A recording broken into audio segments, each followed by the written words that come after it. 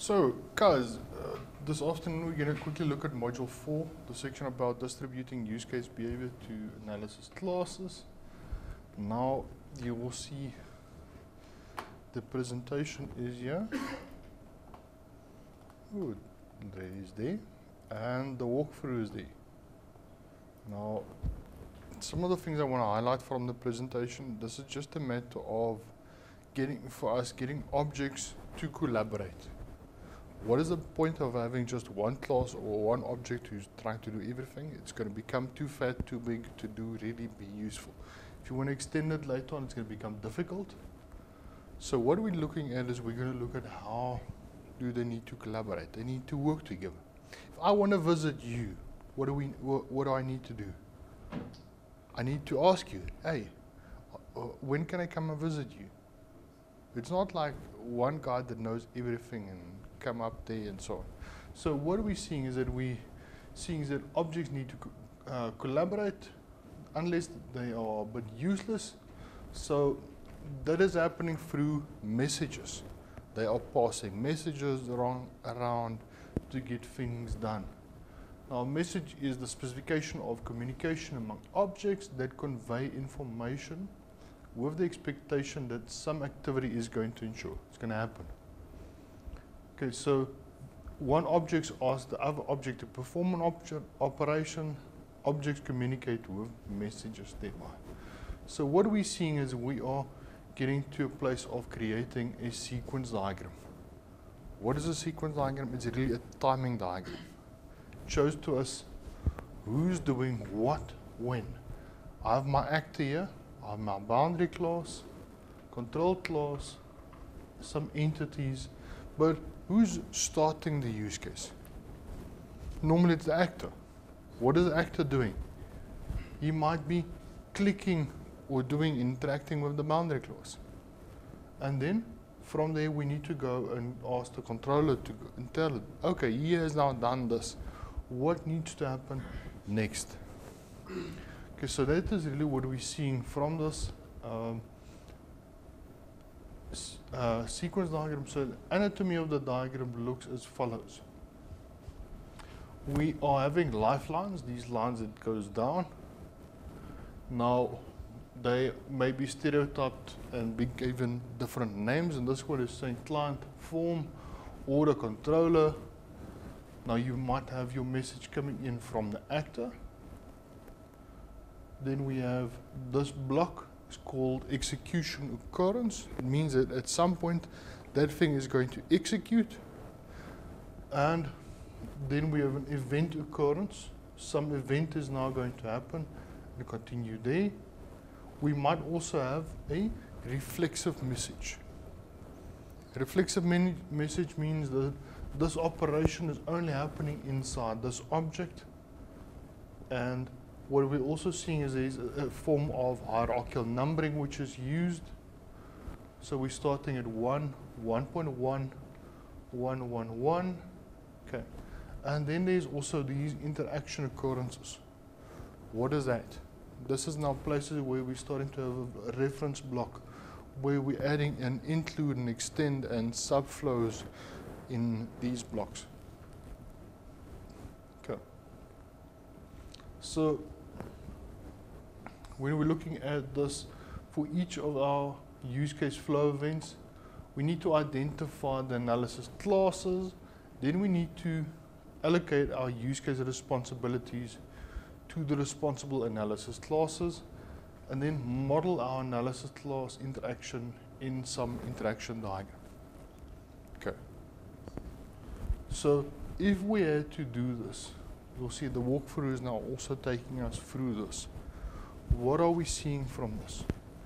Again, it's tackling the sequence diagram's purpose, the different notation components.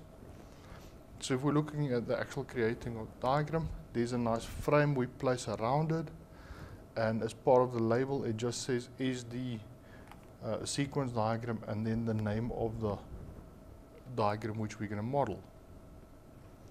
Then we're going to place in the lifelines going down. Lifelines being the objects of the classes we're using. And from this we can see that a lifeline can be named in such an extent that we have our object to the left of the semicolon. We're seeing the object name and in the actual class name from which this object is derived. So on the order of our lifelines, it will normally be the actor, then your boundary class, control class, any number of entity classes, then there may be another boundary class and your actor. Okay. Now what you need to note is that your entity class won't directly go back to your actor. How is he going to go to the actor? He's going to firstly go back to the controller and then from there to the boundary class. There's none of them will directly communicate with the actor. Have you ever been electrocuted by a system when it wants to talk to you? It would be a very badly designed system. Okay. It can rather have lights and screens and so on, but it's not going to, you don't have a place where you plug into the system. Okay. Now what are we seeing at some point? They speak about how do we identify messages, and then there's a guidelines on identifying messages between the actors, the boundary classes, control classes, and our entities. Okay. But we'll look at that now also. Then we can also identify some guard conditions on the actual messages. So for example, here we have add student. So there's a guard condition which was the past due balance is equal to 0. So the condition for adding a student means that your balance must be 0, meaning that you should not owe anything. Okay. Now we can also have then these fragments and frames. Now there's different frames which is available. This one is saying it's an alternative frame, meaning we have an option here and almost like an if-else condition. If something is going to happen, if my balance is greater or equal to the amount, then this is happening. Otherwise, the bottom portion is happening. Okay. Now this you might later on get in design where you might be modeling multiple scenarios. Otherwise, it's nice and easier to keep on modeling just one scenario and to make it a bit simpler. In design, you might now start placing these alternative flows and options together. You will see there's also one for an option. Past due balance equal to 0, then this will happen. We can even have loops. So with the loop one, there's also a condition which is placed while another report is equal to true, it's going to go and do this repeatedly. Now we can also reference other sequence diagrams. So for example, here's a reference block where we're calling another frame or another sequence diagram which is called into it. That is where you might be using subflows or even include and extend use cases where you're now calling on them.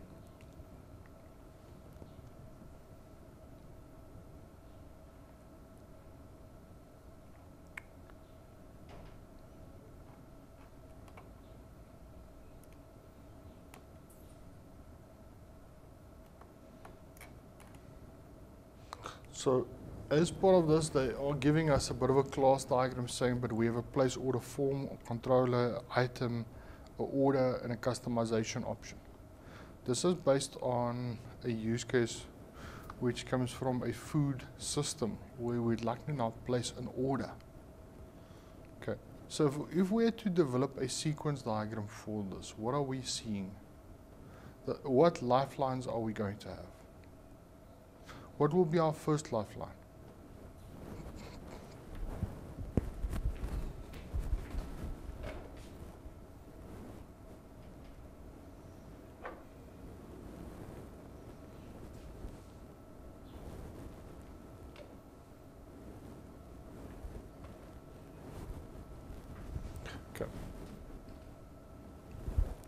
So, first lifeline, still our actor. Okay.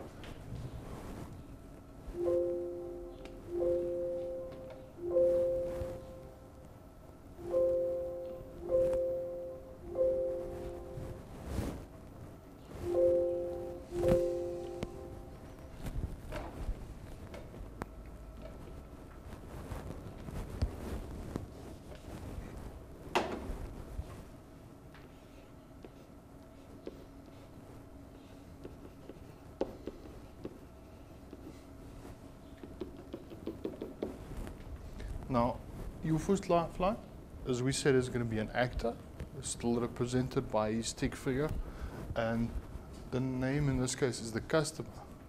What lifeline is he going to interact with? The boundary clause. So in this case, it was called a place order form.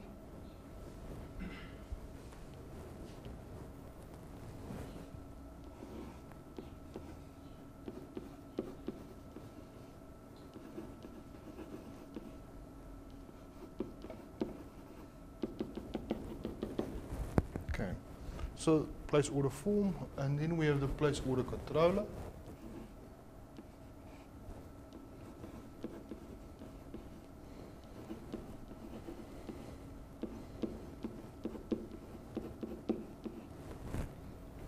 Now, then we might have order and items.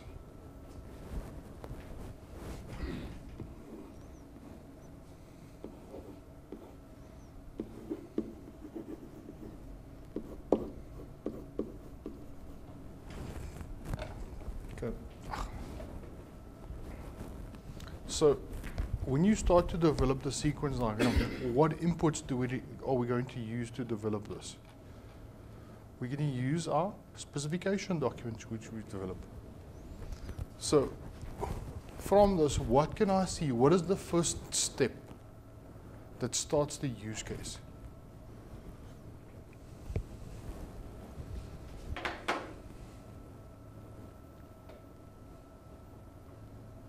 You see here at the beginning in step 3, it says this use case starts when who? The user, the customer or cashier, select to place an order on the main menu of the self-serve fast food menu.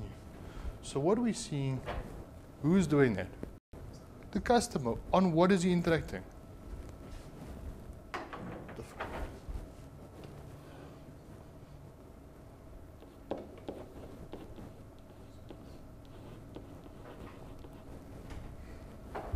So what is he doing? He's placing the order, and now again we're going to have this focus of that event occurrence or focus execution occurrence block. Now, what is happening next? Let's go back to the specification. The system retrieves the items on special which the store has for the period of day or week. Then the system displays the order option screen. Okay.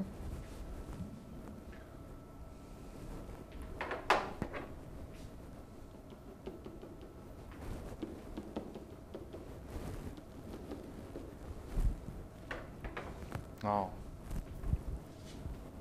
what communication are we seeing next? We said the system needs to retrieve the items on special.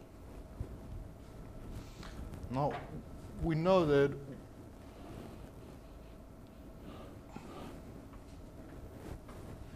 where's the item information captured?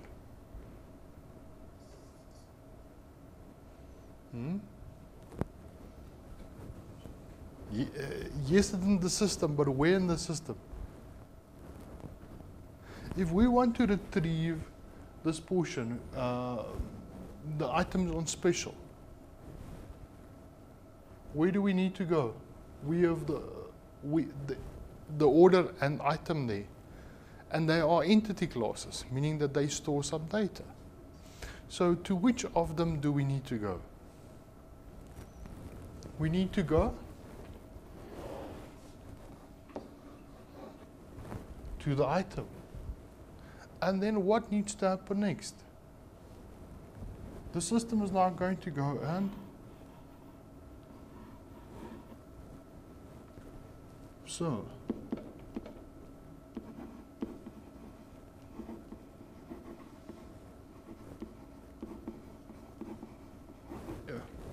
place order was selected. What is happening next? The system needs to retrieve the items on special.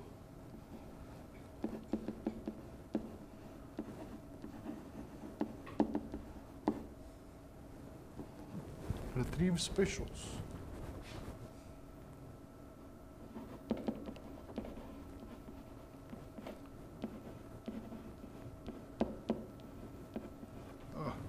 Display specials. Okay. Guys, so what you need to see is that what we're doing is we're taking the use case specification and we're looking between what are we communicating. You're always seeing either the actor is communicating with the system, and if he's communicating with the system, he's communicating with the boundary clause, because that is his medium to get into the system. Okay. If the system is displaying some result to the user, how is the system going to do it? Is the system ever going to do this?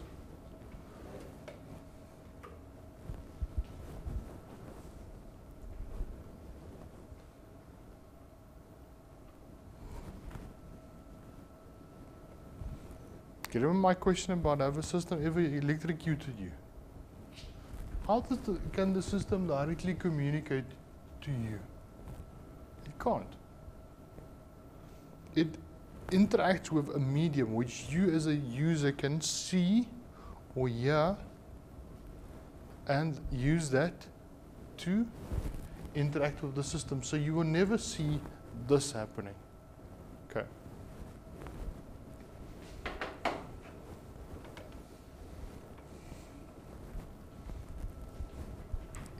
Any questions to develop a sequence diagram?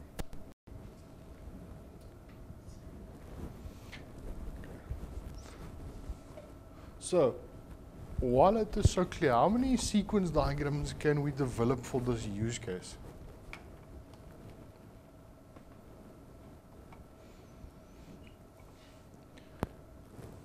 A lot of times if we ask you to develop something, it may say to you, go and develop the buy an item scenario sequence diagram. Then you need to go and look under scenarios and say, okay, how many flows are we talking about? We're just looking at the basic flow. But if we asked you to go and develop the customizing order item scenario, then it means that at some point you are going to have a portion of your basic flow. You might jump out to an alternative flow, and then the use case finish. So what we're seeing is that the customizing order item was a alternative flow here. But to do that, we would have gone through a big portion of this, and then it would have jumped out to an alternative flow,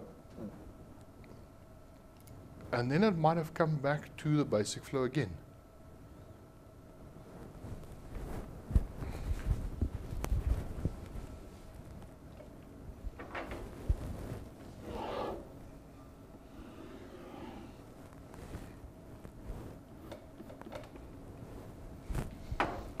So where that big line is our basic flow, we might have had an alternative flow which we went and performed, and it jumped back to that place, or even a specific place. Okay. So that means that we could have developed any number of sequence diagrams for our system, so that we've identified all the necessary operations which we might have had. Okay. Any questions, guys?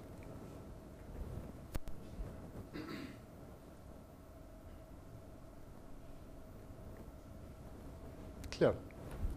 Okay. Then you must enjoy your off.